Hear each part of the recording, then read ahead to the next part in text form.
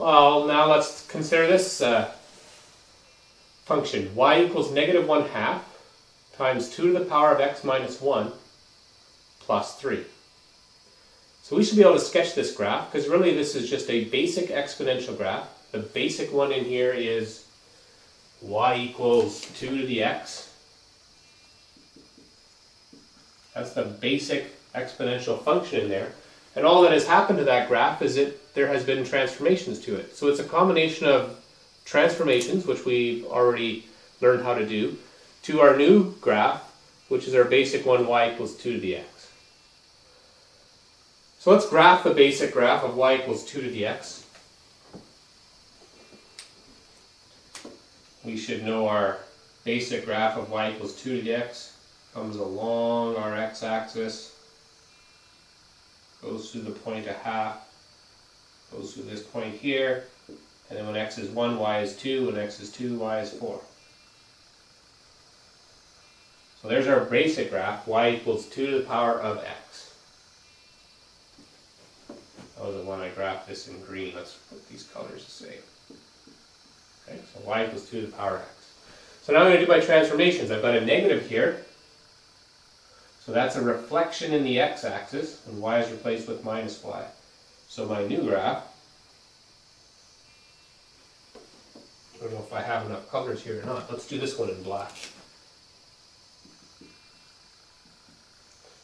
So, reflecting in the x-axis, 2 up, 2 down, 4 up, 4 down.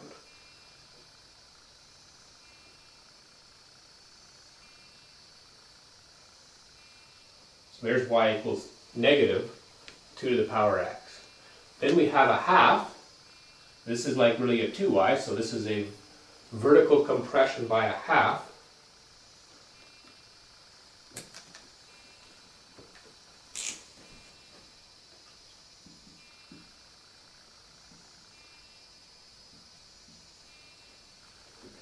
So I need to vertically compress this by a half. So all of my y values will now be half of what they used to be.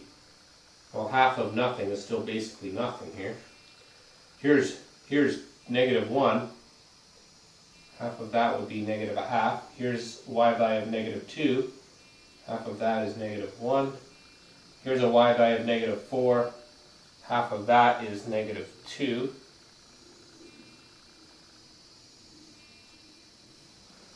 Okay, so there is the graph vertically compressed by a half.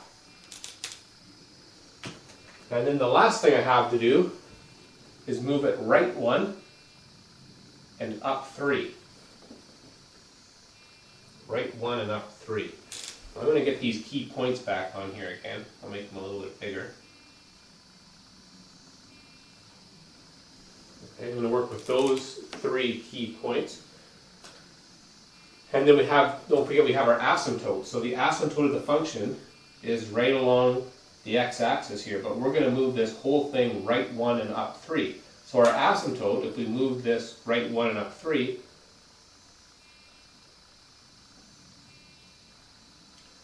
will now be centered along the line y equals 3.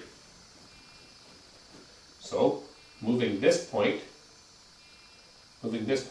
right 1 and up 3 puts it right here. So we're going to be zooming along the x-axis. Sorry, we're going to be zooming along our asymptote now, which is no longer the x-axis.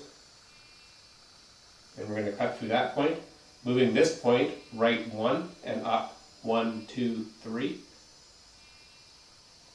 And moving this point right 1 and up 1, 2, 3.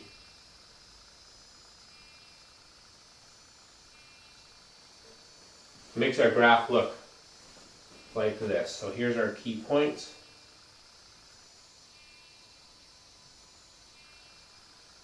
And there's my rough sketch of the graph y equals negative 1/2 times 2 to the power x minus 1 plus 3.